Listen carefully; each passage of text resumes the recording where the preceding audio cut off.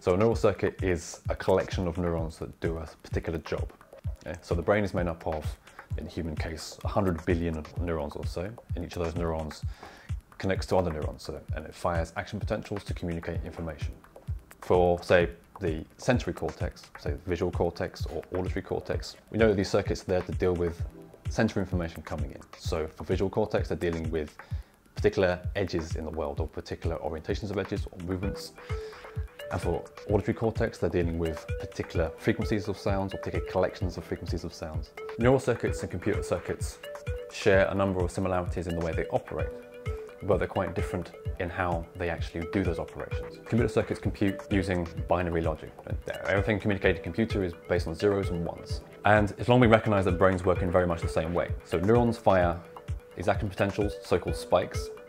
It was recognized a long time ago, in the 40s, that these spikes occur as an all or none event. So either a neuron emits a spike or it doesn't. So this is a binary code. Every spike is a 1, every absence of a spike is a 0. And indeed, the original work proposing this back in the 40s was the foundation for modern computer design. John von Neumann, who designed the original digital computer architecture, used this idea of neurons being binary to design the computer.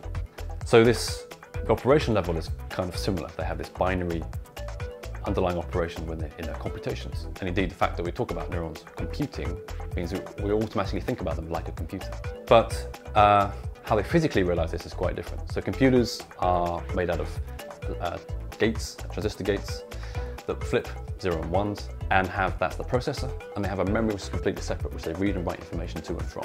Whereas in neural circuits, these things are all mixed together. The neurons fire, this is the transmission of activity in a binary fashion, but the connections between the neurons store the memories, at least in short term. It's the strengths of the connection between neurons that store memories. So these two things are mixed together. So computers and brains both use algorithms. An algorithm is, simply put, just a sequence of steps that define how to do a particular operation. Any algorithm essentially is a recipe for taking some inputs, doing something to it, and getting some output. We often think about neurons and neural circuits implementing algorithms because we can describe the effects they have on behavior from an algorithmic perspective. We can say these inputs have come in, the brain has clearly done a sequence of steps to produce this output. So how is it we actually convert sensory information coming into our brains into a motor action? Well, when we tend to perform everyday actions, it seems very effortless to us. We don't really think about walking or reaching for a cup, for instance, or even driving. Yet actually there's a set of complicated processes going on. And you can get a bit of an idea when you think about toddlers trying to pick up an object for the first time or walk.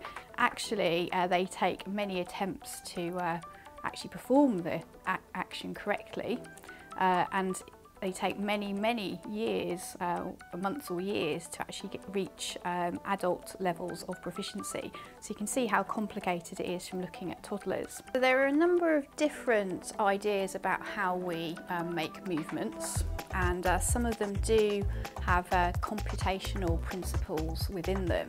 For example, the idea of a motor program, in that we have motor programs within the brain that we call up to make an action.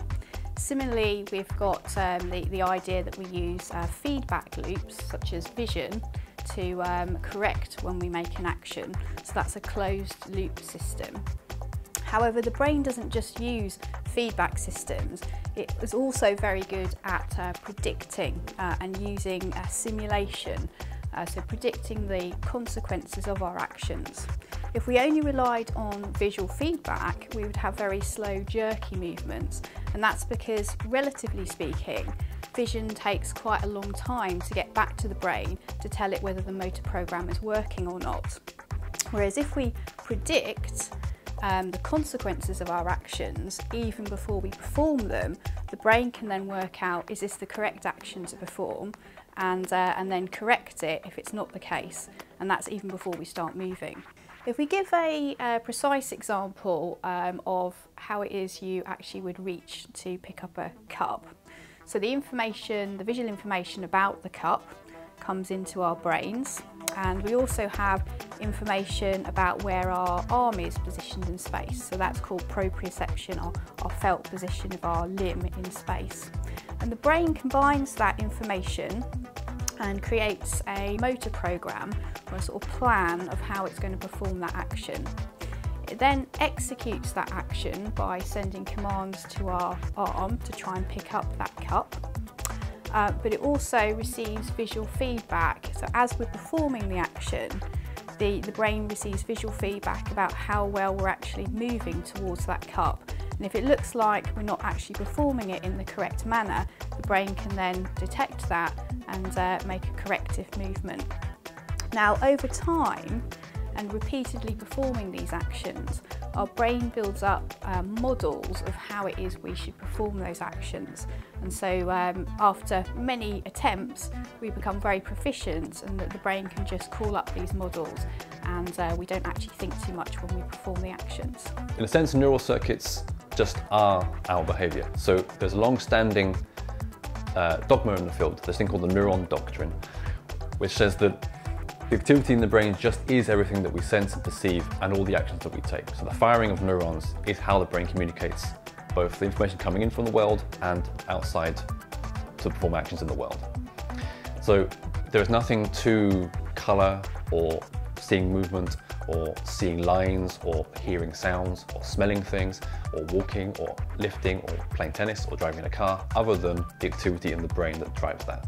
So there's particular circuits that are involved for these different jobs, but combined they produce this complete experience of behaviour. Indeed, there's this view that the reason the brain evolved at all was purely to control behaviour in an adaptive way, to make sure that the behaviour was always suited to the current circumstances so that you're going to survive long enough to reproduce, to pass on your genes to the next generation.